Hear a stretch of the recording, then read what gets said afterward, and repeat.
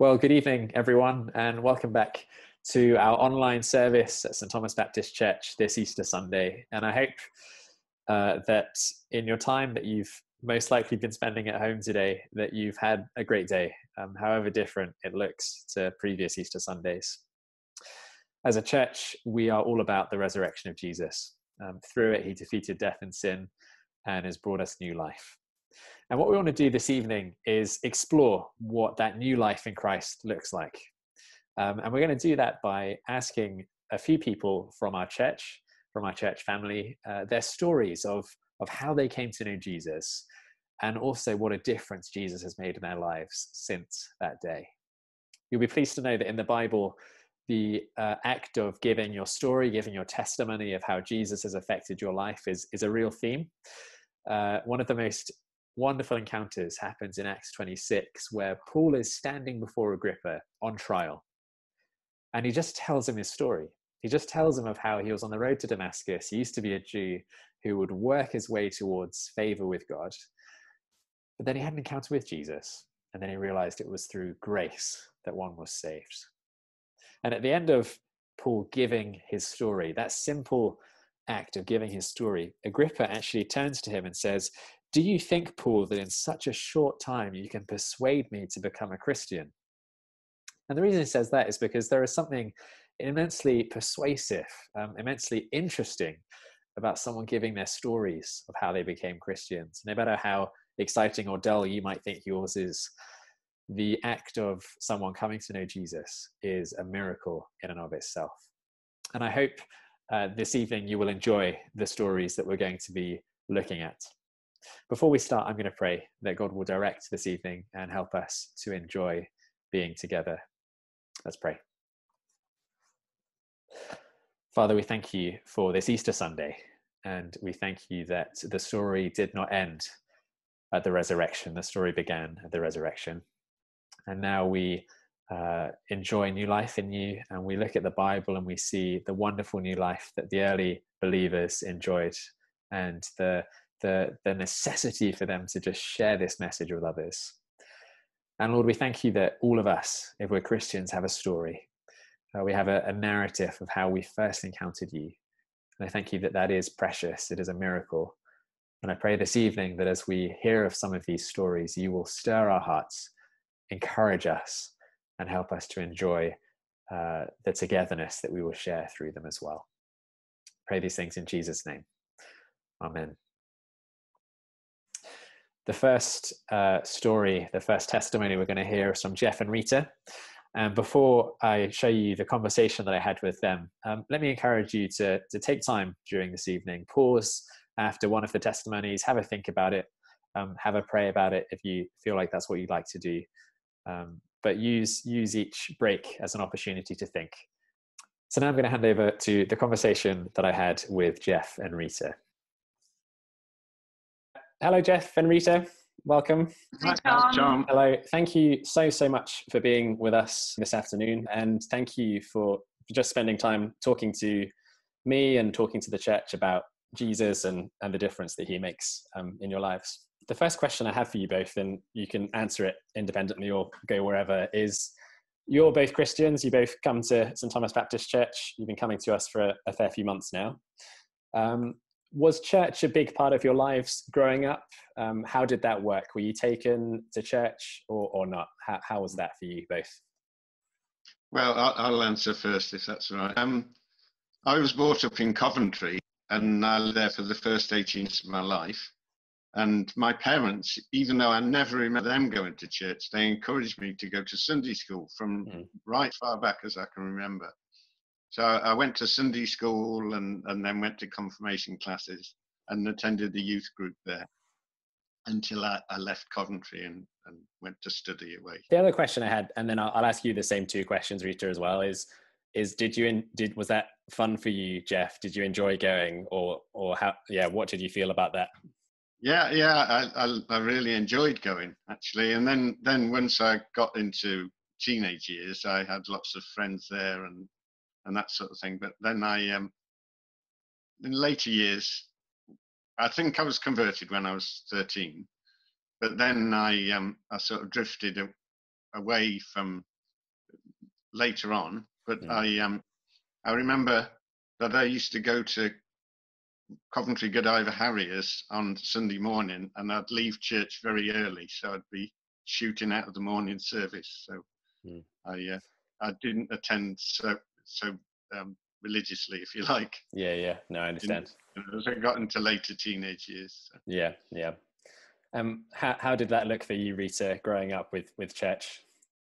Yeah, I was brought up in Ireland, and everybody went to church. I mean, it was just something everybody did at that time. And I don't remember ever disliking going. Although until I was about 8 or 9, it was Latin. So I didn't understand it, but I loved singing, which was in English. And I enjoyed going. And our life at home was also quite religious. We would say the rosary night. So my father would lead the prayers, and we would all kneel down and answer those prayers, or say the second part of the prayer. So they were quite repetitive. And I think I felt quite sincere about it all. I think at one time I even thought about being a nun. So I think until I left Ireland, I always went to church, and it was very much part of our lives. And that was when I was 14 when we left Ireland. So, and then I did continue going to Mass after that. Okay. Yeah. Great. So it sounds like you both had a lot of experience with church growing up, although slightly different with one in Coventry and one in Ireland, by the sounds of things. So with that in mind, at what point in your lives, so both of you did going to church, did this experience of being involved in church, what point did that change from being something you just did as a part of your family to something you started to really believe as an individual? Well, I think I always believed. I remember at primary school we had these little books about stories from the Bible, and I believe all of those. And in fact, I went to confirmation classes once I was into secondary school. And at the age of about 13, we were going through confirmation classes, and it struck me at that point that Jesus died for my sin. He took the punishment that we deserved. It didn't all sink in, but I remember reading a book called Journey into Life, and committing my life to Jesus at that point. But so I think that's when I actually became a Christian. But then in later years, I drifted away and didn't come till later. But I still called myself a Christian. And still read the Bible, but not as avidly as I might have done. Yeah, no, I understand that. And at what point in your life did you start to become more serious about faith again? Was there like a catalyst that led to that? Yeah, well, I met Rita, and I told her I was Christian, as we got to know each other, but I wasn't able to really explain. I was very woolly, and I couldn't explain what the fundamentals were very well. Yeah. So I drifted on, and then we went to live in the Sudan when I was 29. This was in 1980. What? 82? Yeah, 1982. Before you were born. Oh yeah, quite a bit. Yeah. Yeah. Anyway, we were in Sudan for 3 years, and towards the end, there was a big famine erupted in Ethiopia, and spread into Sudan and across into Chad as well. So we saw lots of refugees coming into our area. Some Christian charities came to do work, most notably World Vision. And so with them came people giving aid, and a couple of Christians started coming to this little meeting in a local church, which was a minority, because remembering it's a largely Arabic, Muslim area. And so we had a little church meeting on the Friday afternoon, which is a sort of day off. And it was then that I really started being drawn back, I think. And then not long after that, we came back to the UK and to Bangor. where I was working, Mm. and started going to eventually an evangelical church, and the sermons and the Bible really started speaking to me, and it's there I really feel I came back, and so I was converted at 13, but brought to God at 33, and we were baptized in Bangor together. Oh wow! In 1987. Yeah. Yeah. Oh my goodness. Okay. When I was about 34, something like that. That's amazing. It's just fascinating to hear that it took a while for that to happen, that you had an encounter with Jesus at such a young age, but yeah, God brought you further and deeper into that relationship as time went on. That's exactly right. Yeah. And how did that look for you, Rita? Obviously, Geoff's given us a bit of an idea as to what your lives look like, but leaving Ireland at 14, at what point did Christianity, did Jesus become a reality for you? If I could just go back a little bit, because was growing up in Ireland, I always, I had a real strong sense that I don't know if I'd have said I'm a sinner, but that I knew I wasn't good, that I never felt I was good, even though I wasn't a particularly naughty child or anything. But I all remember somebody saying to my mom, I was helping my mom at the house, and her friend said, "You've got a really good girl there." And I remember thinking, and I must have been very young, I'm not good, if you only knew me. And I don't know why, but I think I had a really strong sense of what I now know to be sin. And that was in some ways quite crippling in a way, because I never really, I'm thankful that I was brought up to know about God and to have always believed in God, always. I never had any problem believing there was an all-powerful God.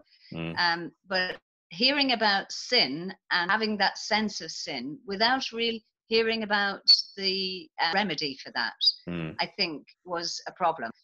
At one time in my life, when I was 13, I think it was, that my mother was going through a very bad mental breakdown. And my father had died 2 years before that. And I started praying to God, but actually talking to God. And I had never done that before, and I just did it on my own. And at that time, I really felt God help me to get through that time of my life. But I didn't really understand how that happened or why that happened. I just knew that God was helping me. And I can look back on it now and see that most certainly was.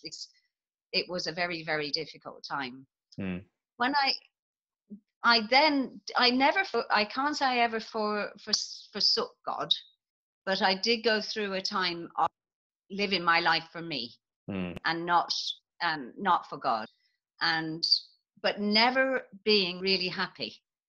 And there was always something there niggling that was not right.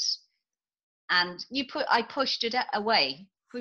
And when I met Geoff, he was the first person I met who really read his Bible and who said he was a Christian. And I used to talk to him about what that meant. And to me, it meant be good. And I remember saying to him, I can't be good. I can't be good at the time. I just can't do that. And although Geoff understood, I think that wasn't it, I don't think he was able at that time to really explain what it was. And so therefore I thought God would never accept me because I'll never be good enough. And that comes from, I think, wrong thinking and teaching about God. And then it was much later on. And I went through times as well of feeling angry with people who talked about sin, and it was mainly because I knew very much about my sin. And I remember hearing a preacher preaching and think, how dare you tell us about our sin?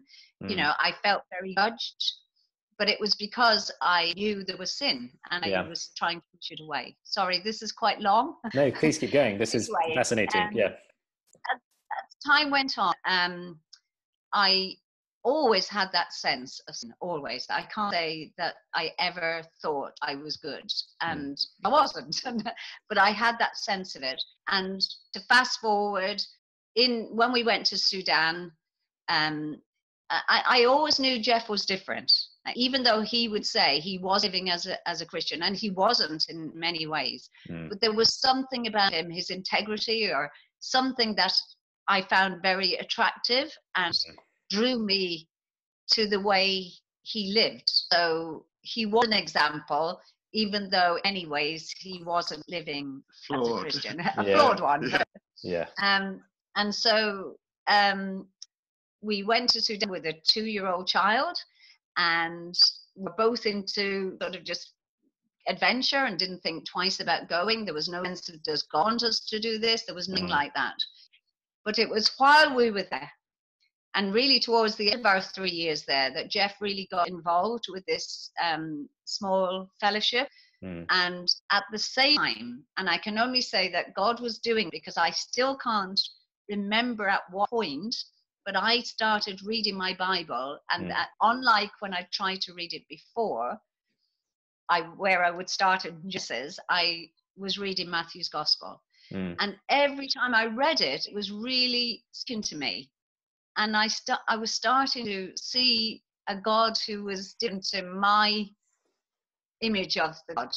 You know, it was a God I didn't know, and I'd had my own image of God. And I could feel God really drawing me, and it was just spirit, because I can't remember making any decision, this is what I'm going to do. It was something God did to me.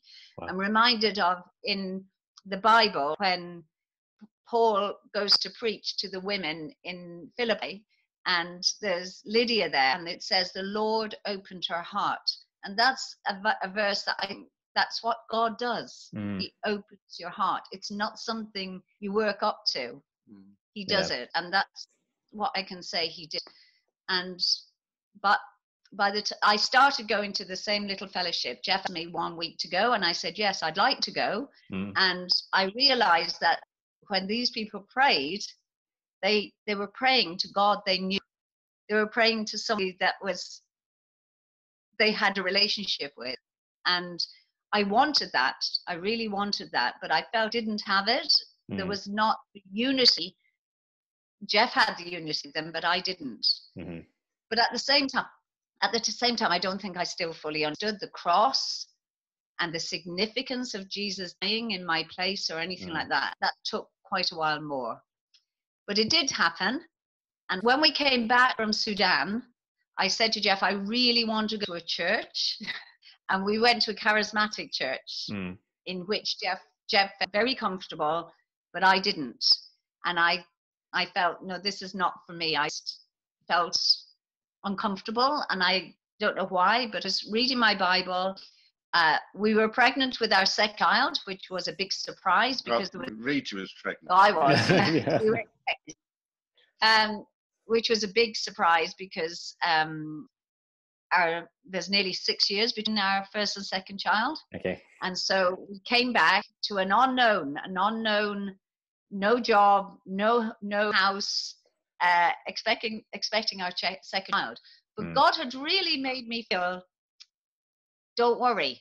I was reading Matthew's Gospel, and the verse, do not worry about your life, really spoke to me. And I was really trusting that somehow God has told me that he's got it in hand. I don't know what's going to happen. And it's funny, I was thinking about this because I felt quite at peace about it. I wasn't thinking God's sort this out, but I felt at peace and not panicking. I didn't understand why. But you were worried. Yeah, I had been worried, thinking, what are we going to do? Where are we going to live? And then I read that verse in Matthew's Gospel, and it spoke a real peace into my heart. And so I knew that I was starting to trust God. And when we came back, we eventually, when our second child was born, she was very ill, caught whooping cough at 10 years old. And it was quite critical for a time. And so I didn't go out. It was a very cold winter. Our first child whooping cough as well, and it was a difficult time. So Geoff actually continued at that church, the Pentecostal church, but I wasn't going. But at the same time, I was really talking to God and starting to develop a relationship with God. But I still had a real sense of my sin, and that I had no peace about that. And it wasn't until we started attending an evangelical church a few months later that I really started to hear God speaking to me in every sermon. And I used to want to run out. I used to feel like this guy knows my heart is reaching. I didn't think it was so much God as the guy knows what's in my heart. And I want to run out and not anybody speak to me. And then I started getting a real fear of being forgiven. And it was terrible. I have to say that was terrible. And all I was doing was asking God to forgive me, but I wasn't feeling forgiven. Okay. And anyway, I spoke to our minister about it because it was beginning to just really make me so crippled. It was like crippling. Yeah. And so I didn't doubt. By this time, I had a much better understanding of the cross. I didn't doubt that God could forgive me, but I still didn't feel like I was forgiven. And so I spoke to my minister, and I said, I feel terrible. I don't pray for anybody else. Don't pray for anything else. All I'm asking is for God to give me. And he said, I remember him saying, you will not be able to pray effectively for anyone else until you know you are forgiven. Yeah. So I thought, and he told me to go away and read Romans. Yeah. Well, I went away and read Romans and thought nothing happened. So I thought, okay, I'll read it again. And I read it again. And it was, and then went to a third time. And I remember it was one morning, I was upstairs reading it, and I got to Romans 6:23, where it says, the wage of sin is death. Well, I knew that. Yeah. It was heavy on me, I knew it. But then, but the gift of God is eternal. And it was like God was saying to me, I'm offering you a gift and you're not taking it. Yeah. Because there must have been still something in me that felt it had to be something I did. Yeah. And it was at that point that I felt this overwhelm. I cried my eyes out and ran down Geoff and said, I'm forgiven. I'm forgiven. God has given it to me. And that's when a burden was lifted and a void was filled, because that void that I think I'd always felt as long as I could remember as a child was filled. And that was God. God did it all, and he did it because he's the one who does it. By grace you are saved through faith, and this is not of yourself. It is a gift of God. And that gift was something I wasn't taking. Yeah. That must have been an incredible release after all those years to have felt such a weight of sin and then understand the gift of grace. Wow.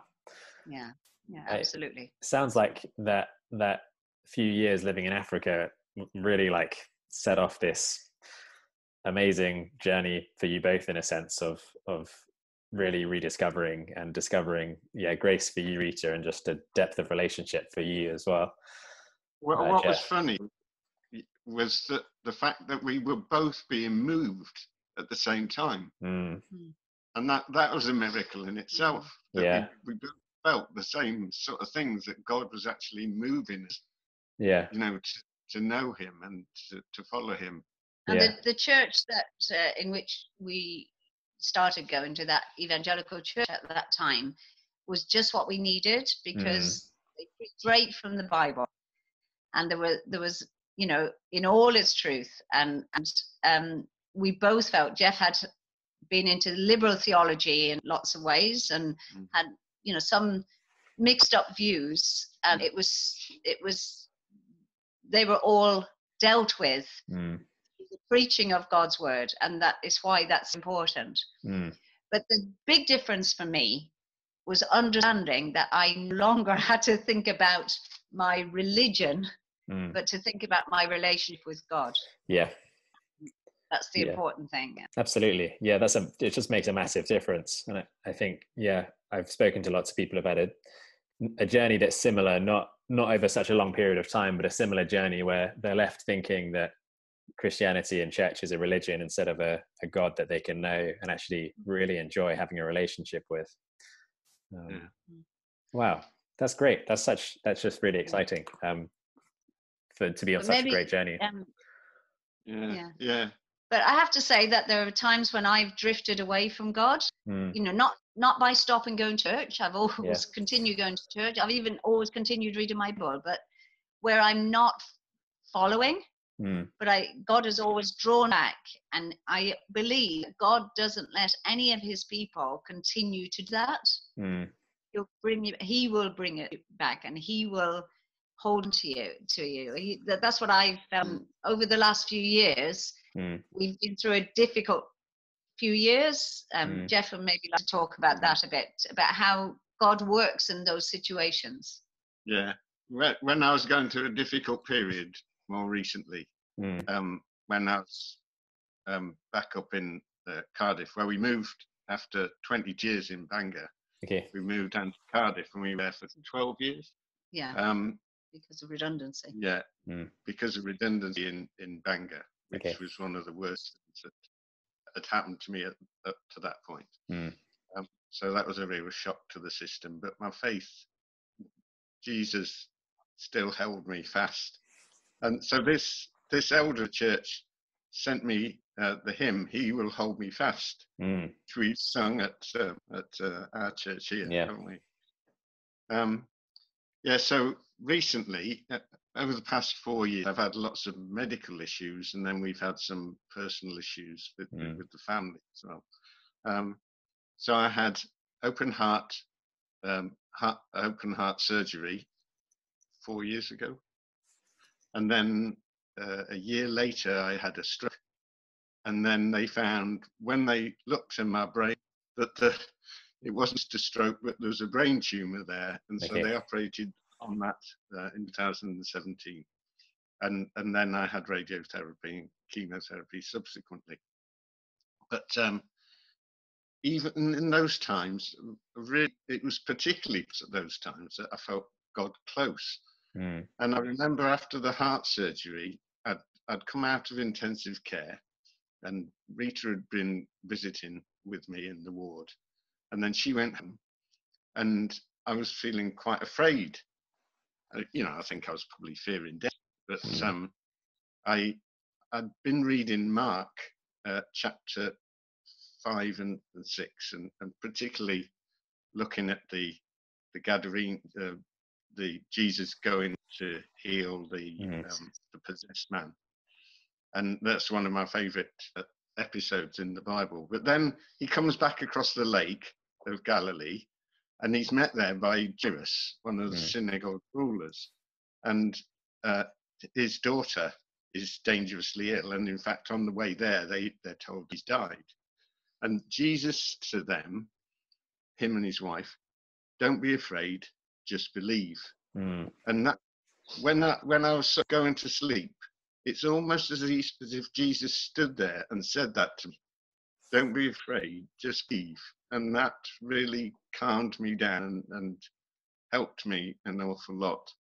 And then we've had lots of trouble since, but then we because of family matters, we had to move down to, we felt we should move down to Exeter to be near our daughter and two of our grandchildren. So I'd had chemotherapy up to January last year, and we actually put an offer on a house and were due to move in May. But the lady selling the house, for some reason, just pulled out, and it was really dismaying. We didn't know what to do, but we had to just ours had sold. Yeah, ours had sold, so we had to keep on looking at a house. Yeah, and then in the end, we found this house and very near to church, and put the perfect house for us in many ways. And we realised that in that God was in that, because as it turns out, I wasn't well enough to move down in the May, but by the July I was well. And so we see God's hand in that. But in all these things, he's been a source of peace despite all the trouble going around. I've known at the bottom of things that he is there. Jesus Christ is not just my saviour, but my Lord as well. He's in control of everything. Yeah, and I would reiterate that when Geoff was ill, people used to say to me, "Oh, it must be so worrying," and I didn't want to seem like I wasn't concerned about my husband, but I used to say to people, "Actually, I don't feel worried," and I knew that wasn't me, because if I really sat down rationally, I would worry, but God didn't let me worry. And he just helped me to trust him, and he did it again. It wasn't, I'm not naturally somebody who thinks, oh no, it's fine. It was just that God, it was like, I've got it. And the verse, he is able to do immeasurably more, and just those 3 words, he is able, came into my mind an awful lot. He is able. And it was so, a peace giving 3 words to me so often, if I started thinking about something, or he able. And it confirms, difficult times confirm God's faithfulness, of which sometimes we can lose sight. And I think it's the difficult times that he reminds us that he is faithful. And sometimes that's a time when we're driven, and he brings us back because he's faithful and won't let us continue in sin, or to worry, or to feel that he doesn't care, because he cares about everything, absolutely everything. That's just incredibly encouraging. Yeah, to know that the faith that God gave you and instilled in both of you, to have such a seemingly hard few years, in so many different ways, that you're still able to rely on him, and still able to know the truth of who he is. And those 3 words, you're right, are just incredibly powerful, that he is able. And I guess just seeing as this is Easter as well, just to know that you can have so much faith and so much confidence that God is in control of life and death, because of the resurrection of Jesus, that he's able to overcome and completely destroy death once and for all. And I think that's the thing that I often, when I'm discussing this with people and talking about life, and sometimes people will say, why does God allow this? And of course we know God is not the one doing it. He allows it, but he's not the one doing the awful things. And this world is full of terrible things. And if I wasn't a Christian, I don't think I would want to live in this world. I honestly don't think it, because there's so much injustice by the way human beings treat each other, and the way that we ravage God's world, and all those things. I think if that's going to continue forever, I don't want to be here. Knowing that Jesus is coming back and is going to restore all things is such a wonderful thing, and that is not going to continue. But also knowing that people still have opportunity to come to him, and that is that he offers eternal life, and a heaven where things will be as he intended them to be, perfect. And I'm looking forward to that. I'm looking forward to being with God, to seeing him, and living, being able to live for him without the sin, without the struggles, but particularly without the sin, being able to praise him without that hindrance. Yeah, that's an incredible thing to look forward to. And I think you're right, that would dramatically change my perception. Well, it has, because I'm a Christian too, you'll be glad to know, but it drastically changes the perception of this world, with the knowledge that this is not all there is, and we will worship God face to face one day. Well, thank you so much for sharing both, and giving us a picture of your lives, both before you're married and after you're married, and just showing us how God has impacted those. And I'm sure people will find that incredibly encouraging to see the effect that it's had on your life. So thank you very much for joining us. Hope you enjoyed that conversation that I had with Geoff and Rita. As I mentioned, you can pause the video now and have a think or have a pray. But now we're going to move on to the conversation that I had with Ellie, who's one of our students at St. Thomas. Hello, Ellie. Hi, Tom. Hello. Thank you so much for being with us on Easter Sunday. And as you know from what I've said to you, we're basically just spending time with people who are Christians for however long they've been Christians, just trying to explore really what the resurrection means to them, what Jesus means to them. So really, really appreciate you spending time with us today. That's okay. So you're one of our students and you've been with us for like 3 years now. Have you had a good time at St. Thomas? Everything's been okay? Yeah, it's been great. I don't regret the decision to come to St. Thomas at all. Well, that's always a bonus. So I'm pleased. Thank you. So in terms of like your Christian faith and the way you've become a Christian, all of those things, I guess one of the first questions to ask would be, was church a big part of your life growing up? Were you taken to church as a child? How did that work? So when I was a baby, my parents dedicated me, which basically means that they're committed to taking me to church every Sunday as much as they can, and encouraging me to find Jesus for myself. So I was taken to church throughout the whole of my childhood, and I attended a lot of youth groups that the church put on, and Sunday school and everything like that. And did you enjoy being a part of church growing up, or was it a bit of a drag? What was your feelings about that?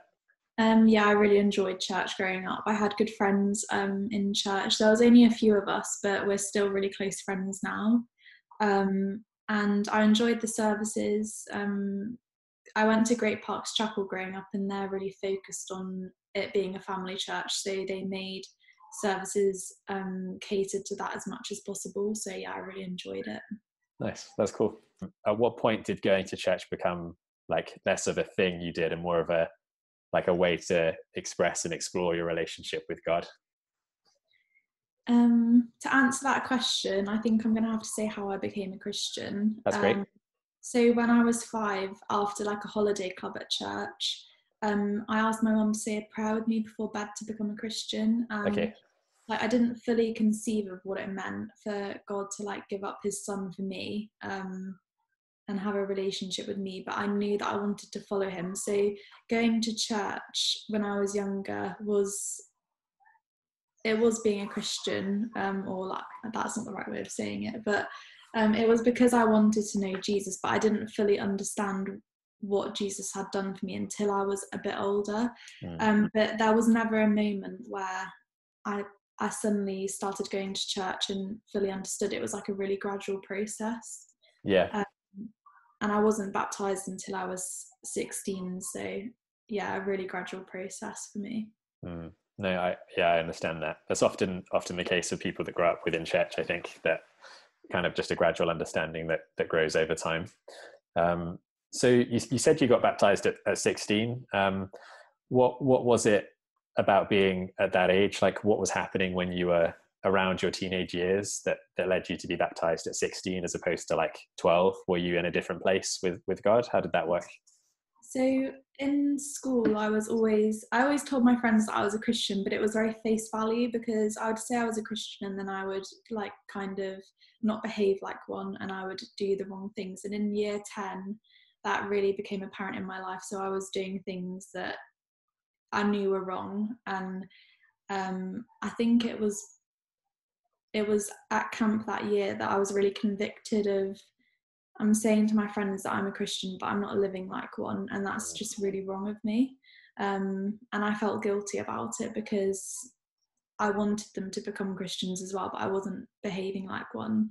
And it was at camp in 2015 that God convicted me to get baptized. I think somebody might have spoke about baptism, and I just really felt strongly one evening that I should.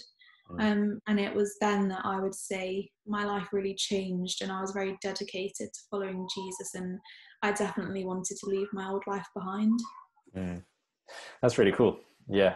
So was it like, it sounds like you began to realize that following Jesus was something that requires like everything.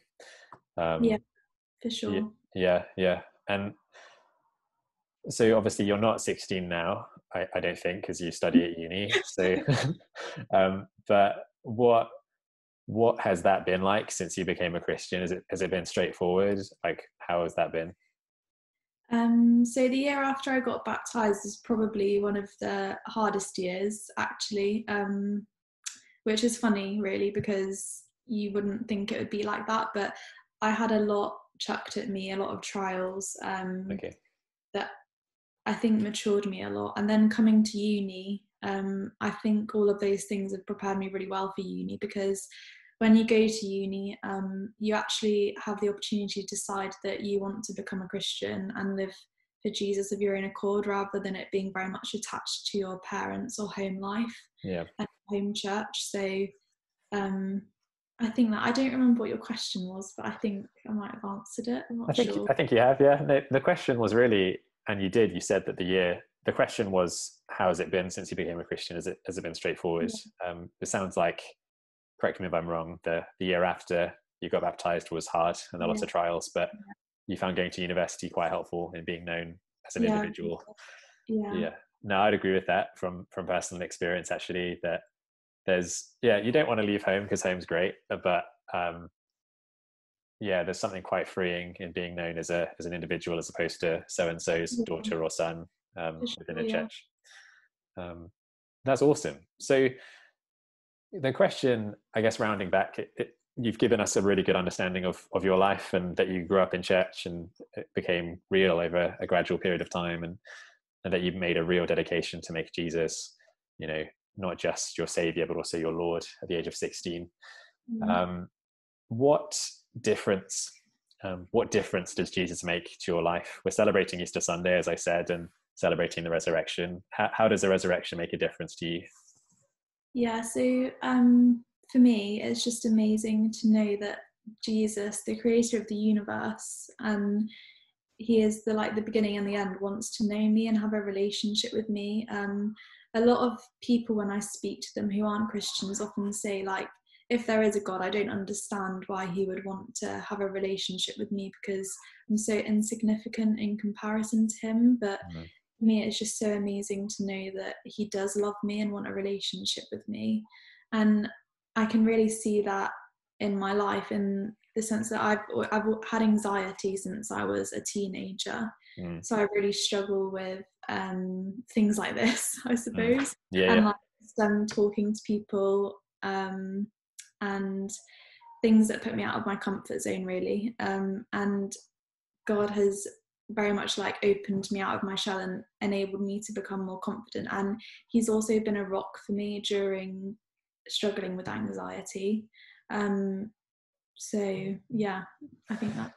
Yeah, no, I agree totally. Yeah, as someone who's had similar struggles in the past, there's something quite freeing and liberating about knowing that God is in control, even though you can't be in control of everything and you might be anxious. But I just agree with everything you're saying really, really ardently, because which I guess is good. But, thank you. That's really cool. Really, really encouraging to hear the tangible difference that makes, and to know that this God who's in control is not like this distant God, but like a very personal one. Must make a huge difference. At uni, there's a lot of opportunities to share the gospel with people through the ECU. So in my first year, I was kind of involved in Acts 17, and in my second year, I was a hall group leader. That really put me out of my comfort zone. But obviously, you weigh it up against the fact that you're sharing the good news with people, and that's so more important than you feeling anxious about something. And God can give you the ability to feel confident in those situations. So that's something that's really helped me. That's it. Uni just gives the best opportunities for that, to suddenly have to make the decision as to whether you're going to really stand up and share the gospel with people and tell people about Jesus. Because it's a nerve-wracking thing to do, I guess, isn't it, those kind of things? Yeah, it is. In terms of the past 12 months especially, has there been anything that God has particularly helped you with, or you've been really amazed by him doing in your life? Yeah, so that's a good question, because it's recently that God has really shown me what he's trying to tell me in my life. So I would say in the last 12 months, I haven't been feeling close to God, but I've wanted to.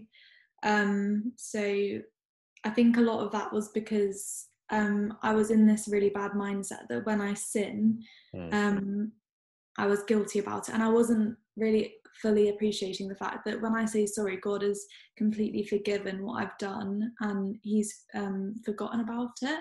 And I was still holding on to that guilt and thinking I'm not good enough, which is really sinful of me. And throughout the last 12 months, I've really been trying to take things in my own stride and like not putting my trust fully in God. So things like for the wedding and buying a house and everything, that's really been, I've seen it not in my own strength, but I haven't really fully trusted God with it. I've still kept parts of it in my own hands.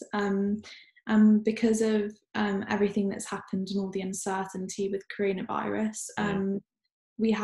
Josh and I have fully had to put our trust in God, and we don't know whether we'll be able to get married on the 26th of June now, but that's okay with us. I mean, it's really heartbreaking when we kind of found out that we might not be able to, but we both agree that we're happy that God has put us through this trial, because we can really see that we both love God more, and that isn't because of us, that's because of Christ working in us, and we just both find that really extraordinary. So yeah, that's incredible to hear, the way that God's used that situation. And I think if you didn't have God in your life, if you weren't a Christian, it would be so easy to just become really despondent when something like that happens.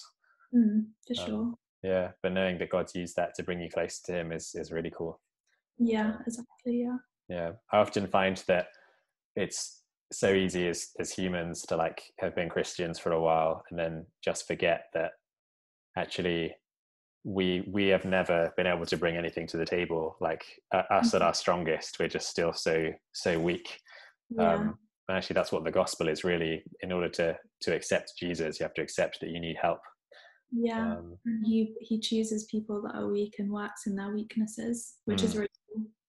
That's like a pattern throughout the Bible, isn't it? Just like weak, it's like weak central, just loads of weak people just being used by God and doing incredible things. So oh wow, that's really encouraging to hear. That's great.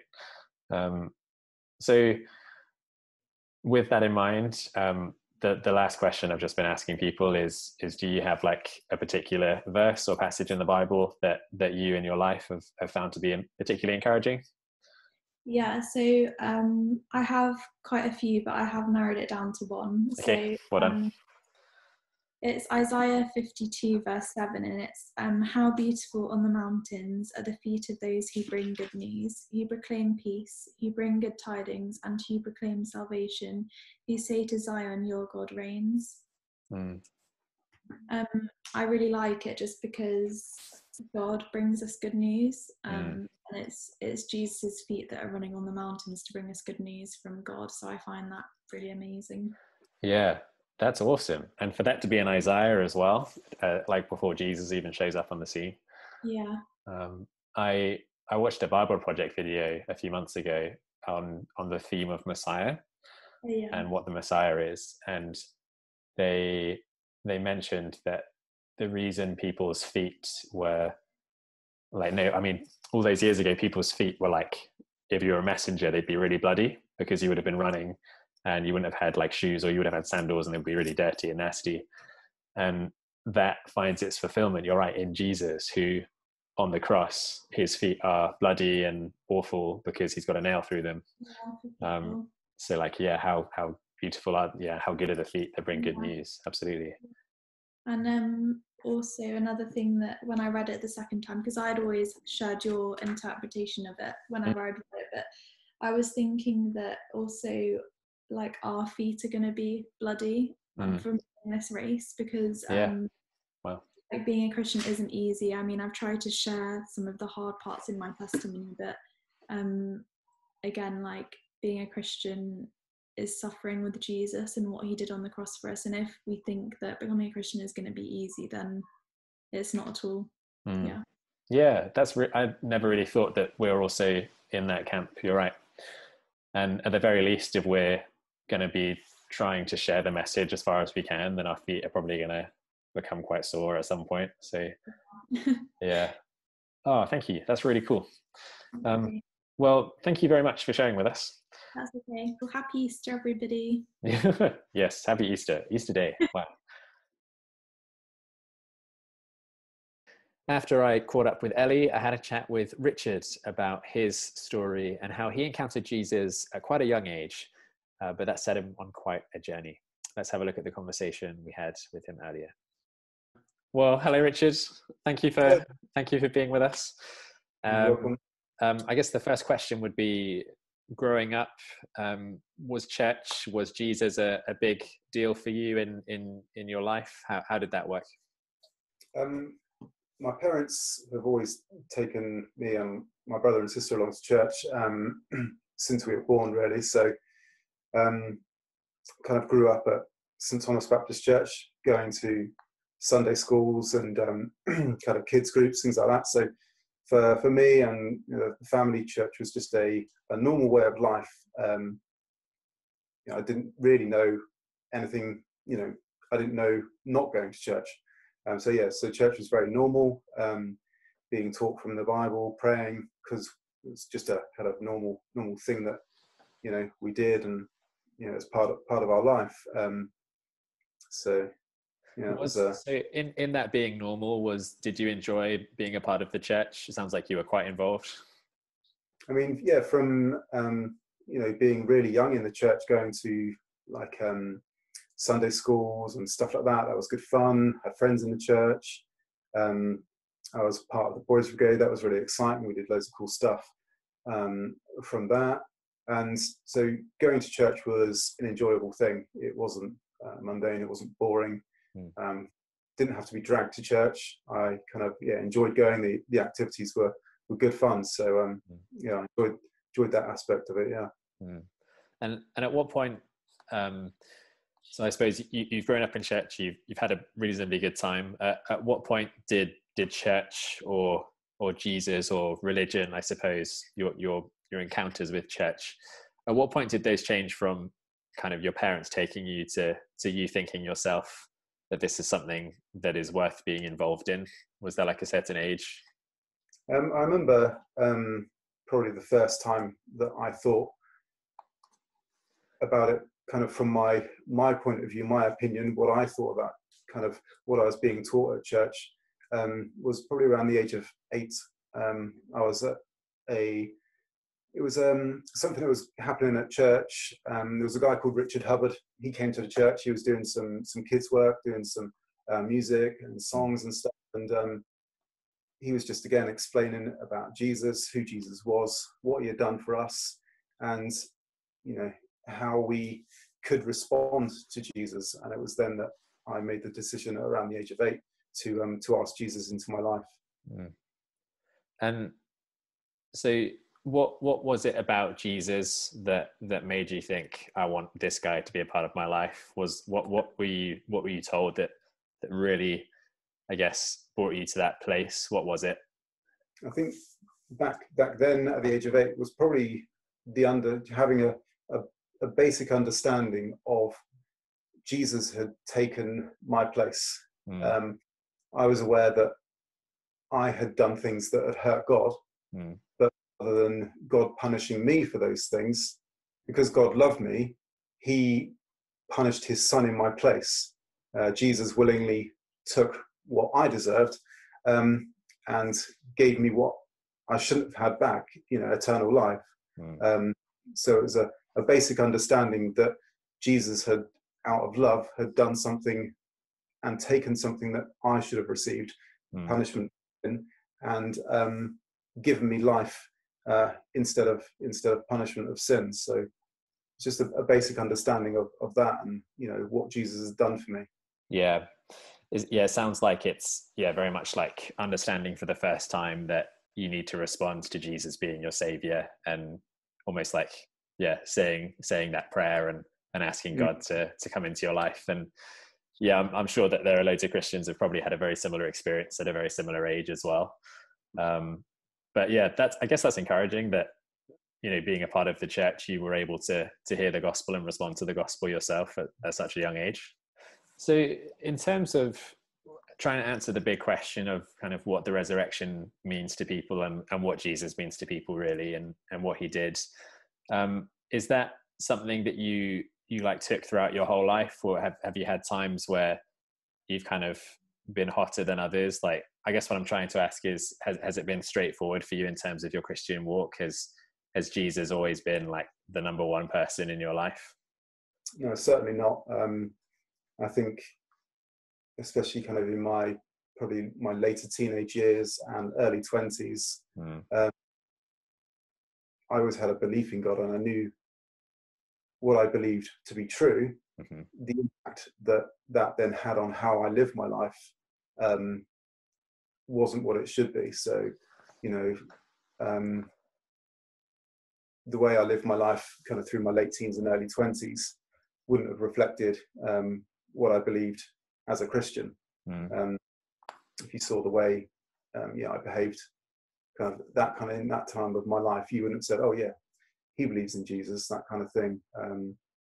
So although I still believed in God and believed in what Jesus has done for me, my life at that point certainly didn't kind of reflect that. Okay. Yeah, no, I can understand that. Yeah, from personal experience as well. So I guess you're obviously you're really involved in church now, and you're living for God and trying your best to do that. So at what point did Jesus enter the picture again? At what point did you decide that actually you were going to live for him as your number one? Was there a particular point, or was it a period of time? Like, how did that look? When my wife and I started going out, I could see that she was far more committed to her faith than I was.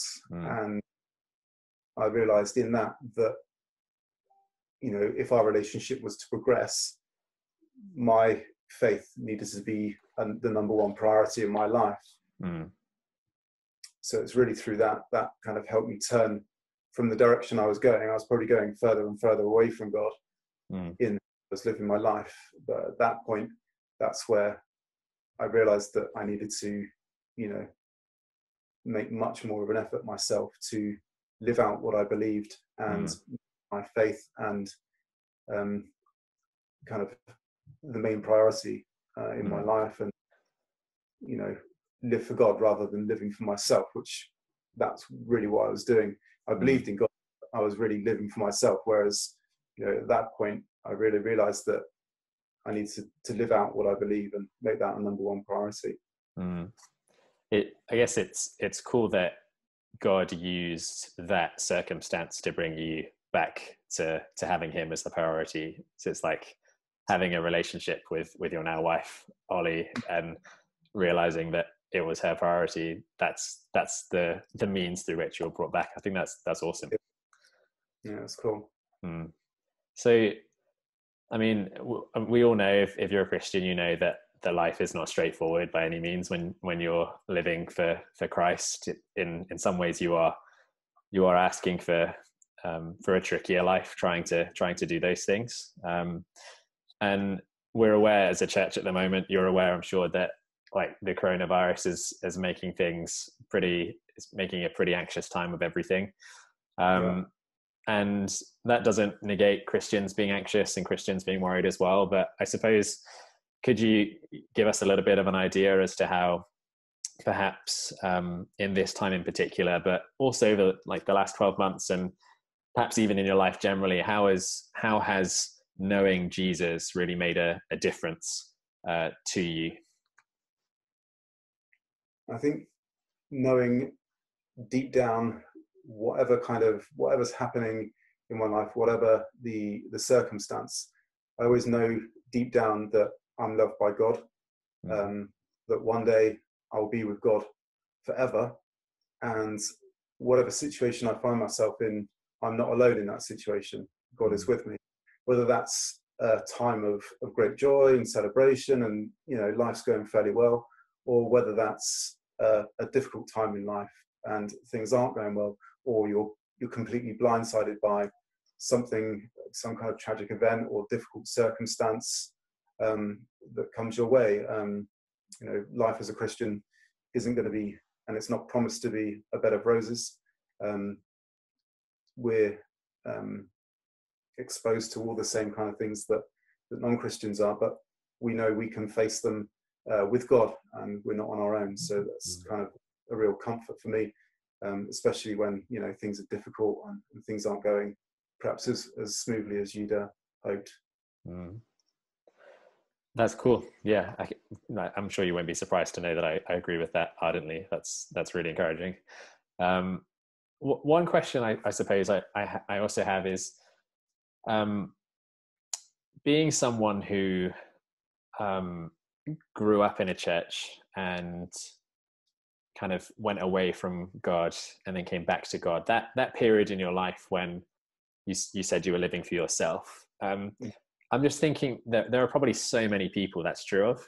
We know that there are loads of kids that are involved in church, potentially make professions of faith and then go away and live life the way they want to.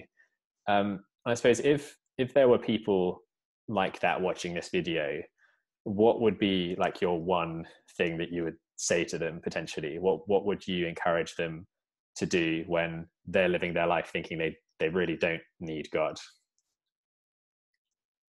I think perhaps kind of really look at what you believe Christ has done for you, and then truly examine in yourself how you want to respond to that. Is the right response to go out and live how you want, or in view of what Christ has done for you, in view of what you believe Christ has done for you, should you be living differently? You know, the Bible, pray, live your life how God wants you to, because that's, you know, God's got your best interests at heart.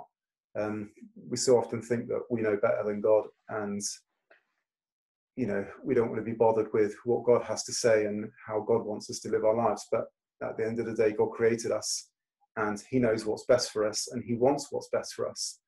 So, you know, really look at, if you profess you believe in God and you believe that Jesus died to save you, in view of the sacrifice that Christ made, is it worth you making an effort to live for God, or are you content to live for yourself? Yeah, I feel like there's a difference between, and often I think when you're very young, you don't quite understand the nuance, which is Jesus dies for you, you respond like everything's okay with that. But actually you look at the act of Jesus on the cross and you look at his resurrection, and it's taking that one step further and actually being amazed and overwhelmed and deeply profoundly affected that God would do that for you. And I guess it's hard not to, as you said, it's hard not to respond with, whoa, he gave everything for me, so why would I not give everything for the God that does have my best interests at heart and does love me? Just try and do that on a daily basis. It's easy to, you know, drift if you're not thinking about those things and being aware of that. If it's constantly at the forefront of your mind and you're thinking of those things and you're in close relationship with God, it's, you know, a lot easier to stay on track than if you're just drifting and really not paying any attention to God or listening to what he has to say to you. And so just one last question, Richard, and really it's, do you have or what is your favorite Bible verse or passage of scripture at the moment? So I'd say my favorite kind of verses in the Bible are Romans 8 verses 1 and 2. Say, therefore, there is now no condemnation for those who are in Christ Jesus, because through Christ Jesus, the law of the Spirit of life set me free from the law of sin and death. That's kind of my favorite two verses in the Bible. And kind of at the moment with the situation that we're facing and stuff like that, I think two verses that are really kind of important for us to be aware of and grasp right now are found in Philippians 4, and it's verses 6 and 7. And that says, do not be anxious about anything, but in everything, by prayer and petition, with thanksgiving, Present your requests to God, and the peace of God, which transcends all understanding, will guard your hearts and your minds in Christ Jesus. Mm. I just think that's something we can really take comfort in at the moment. Yeah, I think that's crucial as well. I was reading that the other day, and that is very much a passage that we kind of throw around, but knowing that, not that you've just done that, but like when we know that you exchange your worries and take your worries to God in prayer, and then he exchanges that for this peace that actually in and of itself does not make sense to humans, which is just incredible. So we know exactly what we need to do as Christians, I suppose, in times like these on a personal level. Yeah. Thanks very much for talking to us. And I think myself and the church included will be, and everyone watching this video will just find it really interesting hearing how your experience in particular and how God has affected you and taken you and done, you know, great things and affected your life in such a deep way. So thank you for that. No, you're welcome. Well, I hope you've enjoyed the time that we spent together looking at those testimonies and chatting with those people this evening. I think they all did a very, very good job. It's not easy to have a natural conversation when you know you're being filmed. So thank you so much again to everyone that joined me tonight. If you're not a Christian and you happen to have stumbled upon this video, then I encourage you to think a bit more about how this one person, Jesus, could have had such an impact on 4 individuals' lives. And as a church, we believe that an encounter, a meeting with Jesus, when you understand what he's done for you and you respond to it, will change your life. It will lead you to having a relationship with the God you were created to know. If you want to know more about that, please just get in touch. You can comment below or go on our church website and speak to us via those means. But at the very least, if you don't want to do that, then read the Gospel of Mark. You can read it online and read about Jesus, meet him for the first time. And for those regulars, for the Christians that are a part of the church, then I hope you found that encouraging, just to know a bit more about those people in particular and how a story like those is just such a wonderful thing to be encouraged by. Thank you for joining us this evening. We will see you in a week's time when we're starting our new series on the I am sayings of Jesus, trying to explore a bit more about who Jesus was and who he is today as well. Thank you.